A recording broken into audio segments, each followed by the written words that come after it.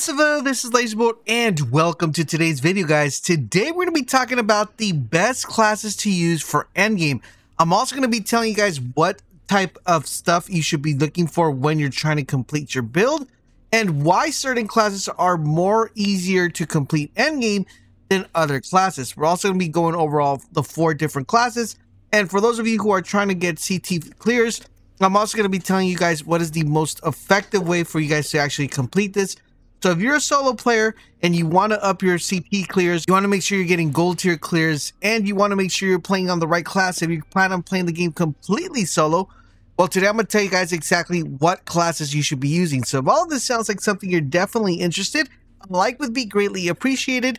And let's talk about what are the best classes to play solos. So one of the biggest things about this game, of course, is getting to that end game content. And with that end game content comes completing expeditions. But if that wasn't just the actual outcome of the expeditions, you also have to complete this in a timely fashion, because there is no point in you doing expeditions if you're not even getting gold tier, silver tier, or even bronze tier when completing this, because that's going to drastically reduce the amount of gear you get. And with that drastic reduction, is going to make your end game a little bit more troublesome. So what classes are the best ones? I'm going to number them from 1 to 4. And I'm also going to be telling you what gear you need to be looking out for when completing this. So the first class I want to mention that I believe is definitely the fastest and easiest one to complete. Not because it does more damage, not because it, it has a lot of components to it. It's just because it is extremely easy to really get gear. You theoretically just need 2 armor pieces to make a very reliable build. And that is going to be the Trickster. Yes, guys, still after the patch, the Trickster is still a very, very easy class to complete solos and CT15s. You need a very minimal setup. You basically only need two pieces to actually make it work. And that is just about it. So instead of having to farm 5 pieces, or having to farm 5 different, 3 different weapons, with the Trickster, you only really need to farm 2 major things. Number 1, you need a really good shotgun, and number 2, you just put piston rounds on that, and you get unlimited bullets, and you guys are good to go. There's actually 2 ways to get unlimited ammo. I'll probably have a separate video going over that, explaining how you're going to be able to do that. But that is pretty much what you need with the Trickster. You just need a really good gun and 2 armor pieces. So that's about it. You just need 1 gun and 2 armor pieces. So think about it that way. Trickster's super easy, not because it does more damage, even though it does do a lot of damage, but because you only need 2 set pieces. I'm going to explain towards later in the video what these pieces are and what you need to be looking out for. The second class I want to mention here, of course, is the Technomancer. Now, the Technomancer, as you guys know, is the highest damage class currently right now. This is another one that does not need any optimal gear dependence. It does not need a lot of gear that you have to say, I need this mod, I need to have this particular gear.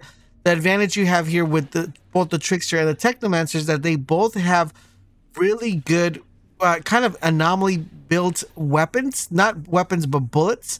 So that allows them to not be too highly dependent on gear. Now, this is why one of the biggest reasons why we got a patch, because people were clearing these out really easily with the way it currently was, so they had to kind of nerf the bullets a little bit to make other classes a little bit more viable when it came to endgame. Now, the cool thing about the Technomancer, once again, he's also very similar to the Trickster. He's able to get unlimited bullets as well, and the advantage you have with him is that his bullets not only do damage per bullet, but they also do damage around the enemy, because it does have an AoE effect. So it helps you exponentially, and you can theoretically boost this AoE effect with the correct build and the correct armor. The Technomancer is not heavily dependent on gear like the Trickster, but some particular gear is more beneficial than others. So I would probably put the Trickster and the Technomancer kind of like in a tie for first place, to be honest, because they are very good and not heavily dependent when it comes to using gear. The next class I want to recommend, guys, is the Devastator. Now, I run a Devastator. I actually run all classes, but I primarily have been playing on my Devastator the majority of the time. And the Devastator is actually pretty easy to compete. Now, the cool thing about him is that you don't have to worry about dying. So if you don't want to be too dependent on gear, and you want to make sure that you're maybe not being outputting the most majority of the damage, but you want to make sure that your skills are the ones that are actually doing the damage. That is where the Devastator shines. The Devastator doesn't shine primarily on using his weapon the majority of the time and, you know, causing a lot of damage with his weapon. Where he actually shines is on using his skills, because his skill cooldown is very, very low. I mean, you could do Earthquake skill almost every 6 seconds. That's really, and you're able to get 3 of these, so that's crazy of the amount you're able to do that. You're also able to get 2 gravity leaps, you're able to get 2 impales, so it is a crazy character to use when it comes to using his abilities. If you are playing a Devastator and you're trying to use your gun the majority of the time, you're probably playing the Devastator wrong. I'll probably have a video out for you guys, if you guys would like to see it on the channel, on how to play each individual class. Of course, each individual class has a different play style, but there is a correct way of actually playing it and an incorrect playing it. So that is what it is pretty much crazy. Now, the thing with the Devastator, he does require a few sets of pieces to actually make him super OP and activate those bonuses when he uses his skills. So he is more gear dependent than the other 2 classes that we talked about, the Trickster and the Technomancer. But still, I would definitely put him in second, as a Technomancer and a Trickster are kind of tied when it comes to, you know, first place. Then we have the last class, which is my fellow Pyromancer. The problem with the Pyromancer is that he is very gear dependent. Not only is he very gear dependent, but he's also very mod dependent. And he is a very good class once you get all the gear. Unfortunately, when the demo came out, I was expecting him not to be too gear dependent. I did expect him to be mod dependent, but I didn't expect him to be too heavily gear dependent. He is actually very gear dependent, but when you get that gear, he's actually one of the fastest clears when it comes to completing certain expeditions. The reason is because he has a lot of AoE effects, and he's also able to target multiple enemies at once and inflict a lot of damage. Unfortunately for the Pyromancer, you are going to have to do more farming than you would with your other counterparts, as opposed to playing a Technomancer, a Trickster, or a Devastator. Now let's talk about what you will be needing to actually be able to do these clears. So let's go ahead and take a look at the gears. So for the Devastator, guys, and for the Pyromancer, you're kind of looking for 2 primary things. Number 1, the gear is not so dependent upon it being a legendary gear, but what you're actually looking for is for dependence when it comes to being able to have gear that actually has the following white stats. The white stats are the ones that are going to be primarily your focal point when it comes to this particular build. So for the Devastator and the Pyromancer, your number 1 attribute, guys, is going to be anomaly power. Anomaly power and cooldown reduction. Those are the main 2 that you want to make sure your gear has. The other one doesn't really matter, like close range damage, a skill life leech, even though I like skill life leech a little bit better than close range damage. Those are the main ones you want to look if you're a Pyromancer and you're a Devastator. Anomaly power and cooldown reduction. These are extremely important. The reason why these are extremely important is because with these 2 classes, you're primarily going to be getting a lot of damage coming from your skill. So the faster your skill is able to come back, the better that's going to be. And you're also getting a lot of damage from your anomaly power, because the faster your, the more damage your anomaly power does, the better off you're going to be with these particular builds. So if you guys are playing a Devastator and you're playing a Pyromancer, look for gear that has anomaly power and also has cooldown reduction. The other one I want to recommend here that I think is extremely important as well is his status power. The status power is actually really good. You want to make sure you have your status power roll.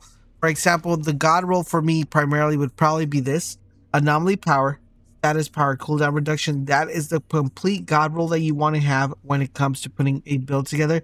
You want to make sure you have anomaly power, status power, cooldown reduction. That is the God roll for both the Pyromancer and the Devastator. Now let's talk about the Trickster and, of course, the Technomancer. Alright, so for the Trickster and the Technomancer, what you're going to be looking for are the following. You're going to be looking for bonus firepower. This is going to be your number 1 priority. You want to make sure that any gear that you get has bonus firepower. That's going to be your main focal point. Number 2, you want to make sure it comes with close range damage, because that means that you're going to be multiplying the damage not only for the firepower, but when the enemy is actually pretty close to you.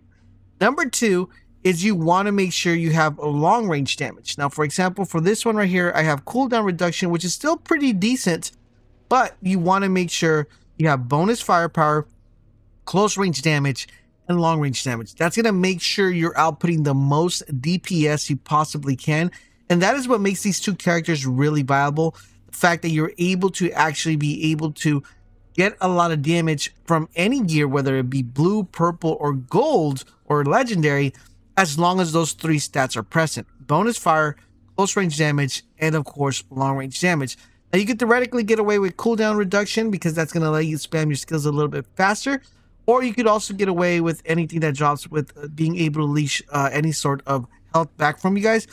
But the main two focal ones here are bonus fire and close range damage, since your majority of the time you're always going to be up close with the enemy.